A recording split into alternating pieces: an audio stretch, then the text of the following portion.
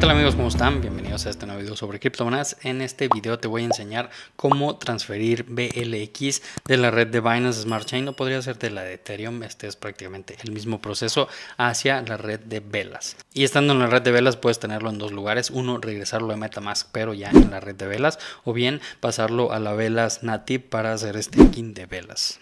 Primero que nada vas a necesitar entrar a wallet.velas.com para crear una nueva billetera. Yo ya tengo una. Si te vas aquí a crear nueva billetera, básicamente te va a dar tu lista de veintitantas palabras. Tienes que imprimir esa lista, guardarla muy bien. Después te va a pedir que la confirmes. Te va a decir, a ver, ponme la palabra número 15, después la 17, después la U2 y después la veintitantos. Después así te va a pedir varias de las palabras de la lista. Una vez que confirmes todo eso, terminas ese proceso, te va a pedir que pongas un password y listo, vas a tener creada tu billetera de Velas. Una vez que tienes tu billetera de Velas, entras a ella y se va a ver algo así, sin esto de la Binance Smart Chain en Velas. Yo aquí ya tengo algunas velas que estuve moviendo para hacer pruebas, para estar moviendo y ver que sí, que no. Y básicamente vas a necesitar primero tener en tu Metamask en la Binance Smart Chain, pues obviamente necesitas tener BNB ahí para pagar los fees y también necesitas tener velas. Entonces ese paso número uno. Después ya teniendo esta, te vienes aquí a este puntito y vas a buscar aquí para agregar, por ejemplo en este caso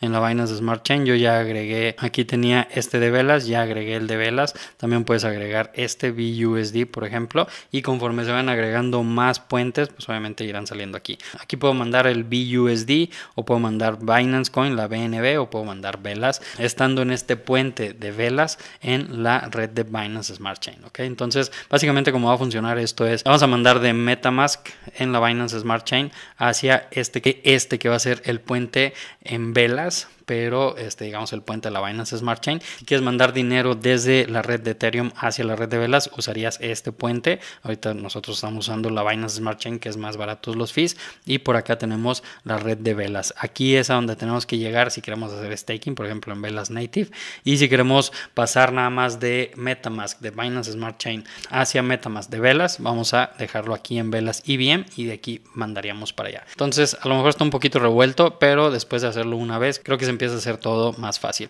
Vamos a necesitar tener aquí BNB también, ya que es el puente dentro de la red de velas, pero está todavía en la Binance Smart Chain, así que necesitamos mandar primero una parte de nuestro BNB para acá. Entonces para eso te vienes aquí, seleccionas, le das aquí, puedes darle en copiar, luego te vienes a tu Metamask, seleccionas BNB y le das aquí en enviar, pegas aquí la dirección y le dices pues quiero mandar 0.1, 0.2, no sé, lo que quieras mandar de BNB. La siguiente lo mandas y pues en menos de un minuto tienes acá algo de BNB, ¿no? Yo mandé 0.1 para estar pagando por los fees, ya que una vez que llegue VLX aquí, después lo vamos a tener que mandar de aquí hacia acá y pues vamos a pagar ese fee. Más adelante deben de agregar aquí WAG y el proceso sería el mismo, ¿no? Nos venimos aquí arriba seguramente, nos vamos a la red de Binance Smart Chain, buscamos WAG, le damos a agregarlo y para poder hacer el puente. Supongo que así va a quedar, obviamente todavía no lo han dicho. Entonces ya teniendo aquí Binance, ahora nos venimos aquí a la red de velas, copiamos esto y en este caso yo me iría aquí y quiero mandar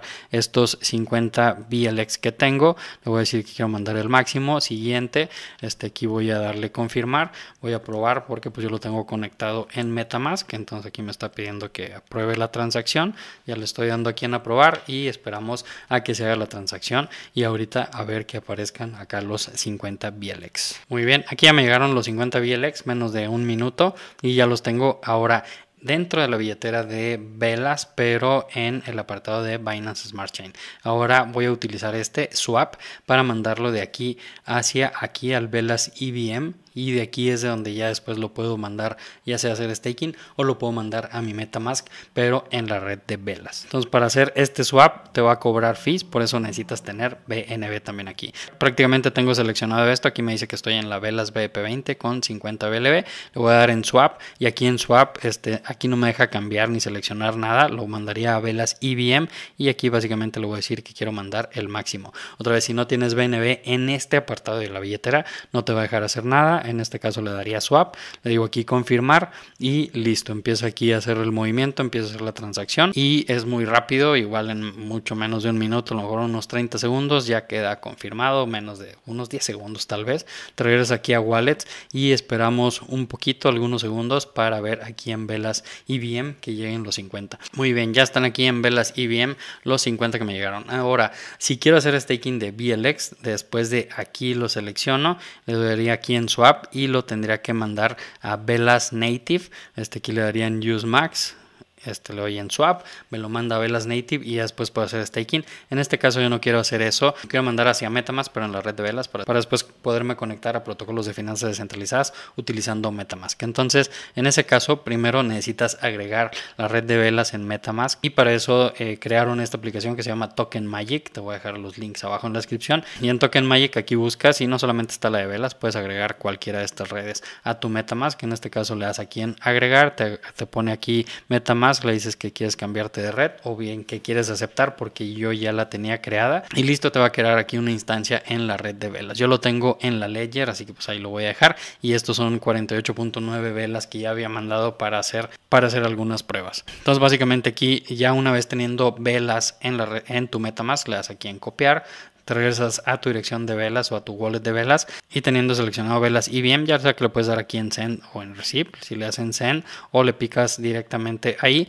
aquí pones la dirección a la cual quieres mandar tus velas, le dices aquí en este caso pues yo voy a mandar el máximo 49.9, le doy en enviar y pues prácticamente eso sería todo, ¿no? Aquí le confirmo la transacción, en un momento va a estar aquí trabajando, me está poniendo aquí que está creando la transacción, en unos pocos segundos me dice que ya está confirmado, es muy rápido y después cuando me venga aquí a ver Metamask, que en unos par de segundos, si te fijas en lo que lo abrí, ya llegaron y ahora tengo estos 98 VLX aquí. ¿Para qué quiero tener VLX en Metamask? Si lo que me interesa a lo mejor es mandar WAC de WAU para cuando puedas poner a hacer staking, porque pues va a funcionar igual que cualquier otra red, va a necesitar VLX para pagar transacciones. Así que adelantándome un poquito, pues ya tengo aquí los VLX y en cuanto se pueda hacer el puente para mandar los WAC, pues ya estoy listo con mi Metamask, ya estoy listo con VLX por allá. Espero que te haya servido este video, sé que está un poquito enredoso el proceso, pero pues hay que aprenderlo si quieres aprovechar las aplicaciones descentralizadas en la red de Velas. Que estén muy bien, les mando un fuerte abrazo y nos vemos próximamente. Bye bye.